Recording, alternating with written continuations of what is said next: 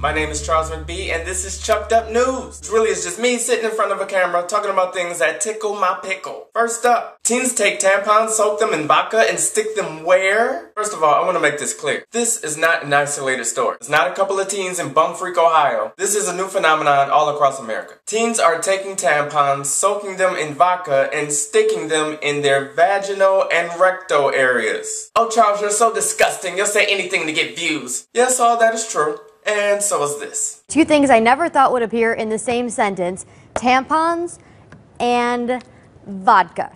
You heard right. Teens taking tampons, soaking them in vodka,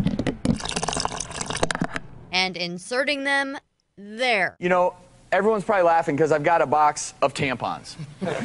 You know, but some women are soaking tampons in vodka, inserting them into their vaginas, and men into their rectums for a quick high on alcohol. Turns out that one tampon holds a shot of vodka going straight to the bloodstream, giving you a longer lasting high with way more intensity. And it's also dangerous and really stupid. It's just stupid. The craziest thing I remember doing as a kid was flipping our eyelids inside out. And our parents would be like, "Hey, ass clown, your eyes are gonna get stuck that way." And I'd be like, "Well, it really doesn't matter because I have a lazy eye." In all seriousness, this crap is really dangerous, so if you have teens, talk to them, smack them upside the head, do something. Some of the dangers include getting alcohol poisoning before you even realize it. There's no gag reflex because nothing is going down your throat. Stop it, you have a filthy mind. Filthy, filthy mind. Because there are no gag reflexes, that means you won't throw up. Because you don't throw up, you just end up passing out. By the time you get to the doctor, he won't automatically know to check those areas, which will take him longer to find out what's wrong with you, and you may die. Also, when girls do this, it destroys their vagina. That sweet, wonderful, beautiful vagina. This isn't just girls, guys are joining in the fun too. Using a beer bong rectally is the same concept as a vodka-soaked tampon. Yep, rather than the traditional beer bong you'd find at a college party, kids are sticking the tube elsewhere to get wasted. Beer bongs, children, kids are doing this into their anuses. Literally, taking a beer bong, and Jim, you've got an example there. This, kind of reminds you of the old college days, but this, instead of going in the mouth, you're sticking it somewhere else. I want to know what were the things that didn't work before we got to the tampons and the beer butt bongs. There has to be an entire list of things they were shoving up there before somebody said, "I got it.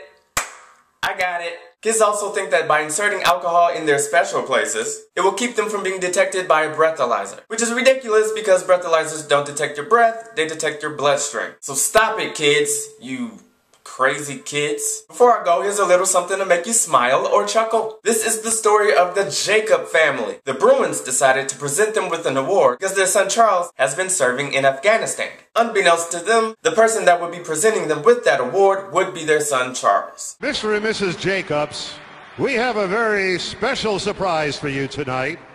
To present you with the puck for our ceremony, on leave after spending the past 7 months in Afghanistan, please welcome home your son, Lieutenant Charles Jacobs.